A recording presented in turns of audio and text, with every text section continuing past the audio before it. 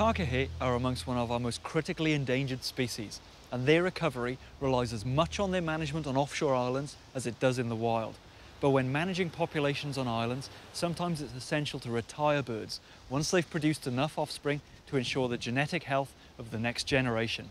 Today we're lucky enough to take part in one such retirement, moving 2 birds from Mana Island to Zealandia in Wellington to assist with the Mitre 10 Takahē recovery program. There's always something happening out my window. It's James and Trisha. Lovely to meet you.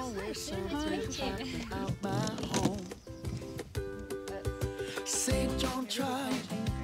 Yeah. Fed men dying. This lady is crying. Oh no. Ready? Yep.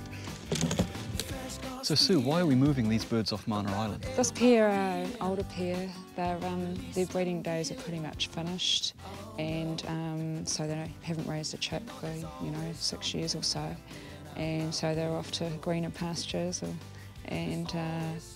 yeah, where the public can see them. Oh, that's great. I guess we better go and catch the boat.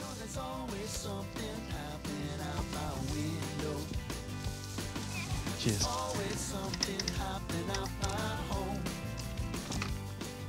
So Trish, we've got the birds. Do you want to have a look? Absolutely. So how are you guys involved in the Takahē recovery program? My husband and I, we own a Mitre 10 shop in Paraparaumu, and us, like all Mitre 10s across the country, participate in fundraising efforts to help save the Takahē. And what sort of activities does that involve? We raise awareness about the Takahē by having a children's art competition.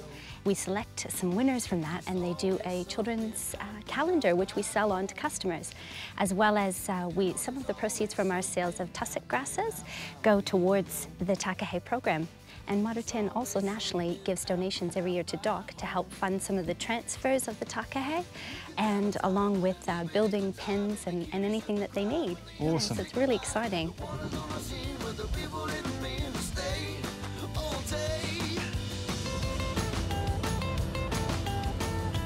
Hi Peter, here are the birds for Zealandia.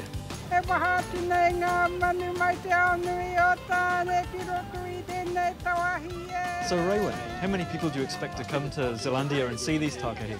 Well, at the moment we have about 70,000 per annum, and we're hoping that with the Takahē we'll actually have a lot more visitors.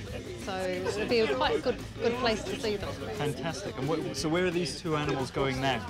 They're going to go into a specially built quarantine pen for the next few weeks, just to let them settle down and finish off the disease screening. And then when they've settled down and we think they're quite relaxed, we'll just open the gate and let them go.